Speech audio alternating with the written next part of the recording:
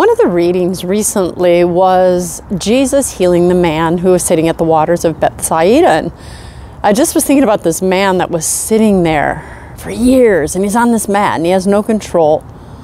And all of a sudden Jesus walks up to him and he says, "Do you want to get well?" And he's like, "Yes, sir, I do. But every time the water stirs up, someone else gets it before me because I can't walk." And Jesus said, "Rise and be healed." We've heard that story a million times. And I was thinking that day, you know how you do it when you hear the priest talking about it and then you start pondering things. It's like that man woke up that morning like any other day. I don't know if someone carried him there and set him there. I don't know what his routine was. Did he wake up, brush his teeth, go brush his hair, sit there and pray? But he'd done it, 40, 50 years, 20, 30. I don't know how old he was, but for many, many years. Every day was the same. Every day he was crippled. Every day he sat there. And little did he realize that day, with no sign, no precursor, no, I'm starting to feel better, I think this might be the day. Just another day like all the rest. And little did he realize when he went there that morning that night he would go home healed.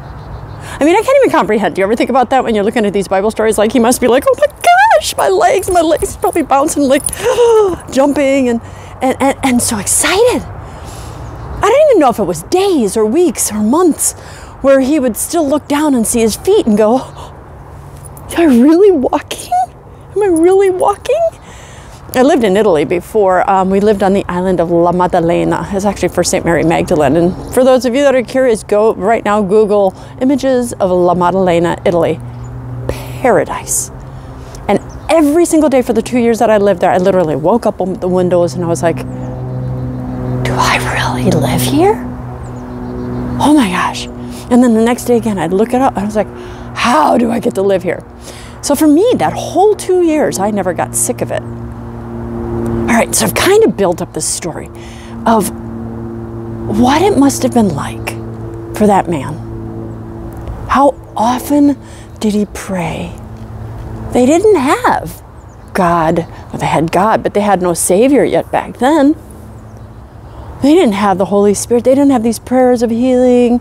They had healers that would come by. They had Moses and the prophets. But I'm sure the idea of just pray and God will give you a miracle, I don't think that crossed his mind, except for getting into the waters, which he never got into. And what I'm talking about is a suddenly.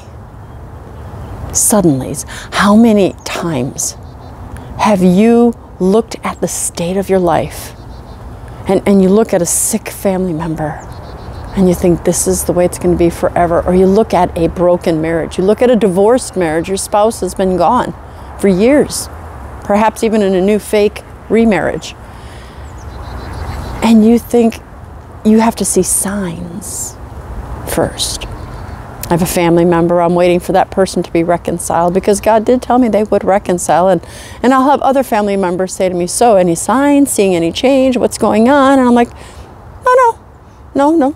This one got remarried to another woman and this one's doing this. And they're like, "Doesn't even look like it's going to happen." I said, "Doesn't matter." I think of Bob and Charlene Steinkamp. If you're not familiar with their story, go to Rejoice Marriage Ministries. Charlene and Bob were legally divorced, and Bob was in an engagement. And this was back in 1987, and she had been praying for their reconciliation. She had been praying, and God had told her, "You will reconcile." And it was actually, so no text messages, no emails, no, I'm doing this, I'm doing that. She was praying for him daily. And he one day was so oppressed by the Holy Spirit that he drove 4 hours north, knocked on her window at work, and basically went and took her out to lunch so that he could tell her, "Stop praying for me." And now, first of all, I'm like, you didn't even have email or text or daily phone calls. How did he know you were praying? He knew. He knew because the Holy Spirit would not let you forget. So your prayers do work. But he took her out to lunch and he said, "Look, let's just You've got to stop praying for me. I'm engaged. I'm getting married to the other woman. Well, Charlene kept saying, well, I will wait for you, but I will never stop praying for you. And he said, how about if we go and get a marriage license, since you seem to think we're going to get married one day. Let's get a marriage license now, put it in your Bible, put it in the pages, and maybe one day you'll get to use that marriage license. Of course, she's no idiot, so she's like, okay, sure, but I won't stop praying for you, right? So they went down to the city hall, got the marriage license, and as they were driving home from getting the marriage license, she was praying the whole time. They drove past her preacher's place. They were Protestants. And they went in and talked to the preacher. And something, I can't remember the story completely, but at some point the Holy Spirit had said to Bob, you're making the biggest mistake of your life, referring to the other woman.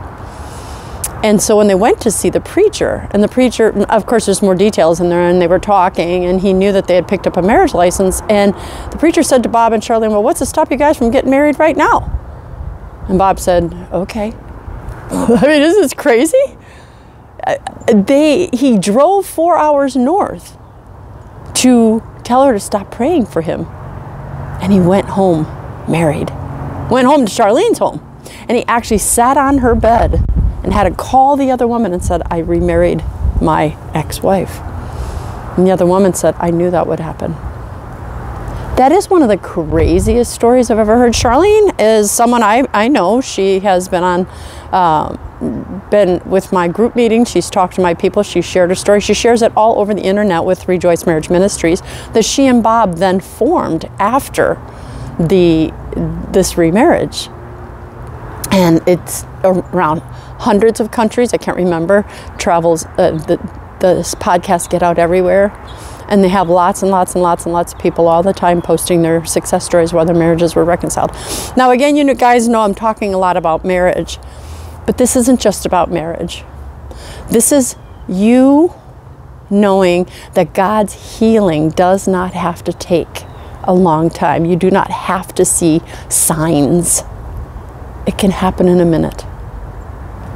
All you need is to keep believing. All you need is to keep having faith. All you need is to just go, okay, God, I am your handmaid, whatever you want. But I'm going to keep praying for this healing, whether it's the healing of a marriage, healing of my health, healing of a child. And who knows, today may be your day.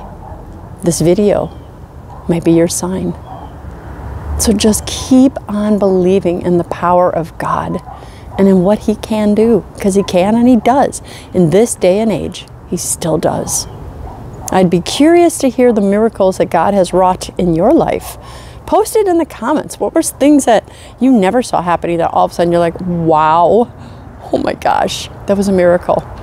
Because miracles do still happen, and they will continue to happen until the end of time. I'm Dr. Christine Bacon. Thanks for watching another informational Bacon Bit, and remember to live your life, oh, look at the sun, sunny side up.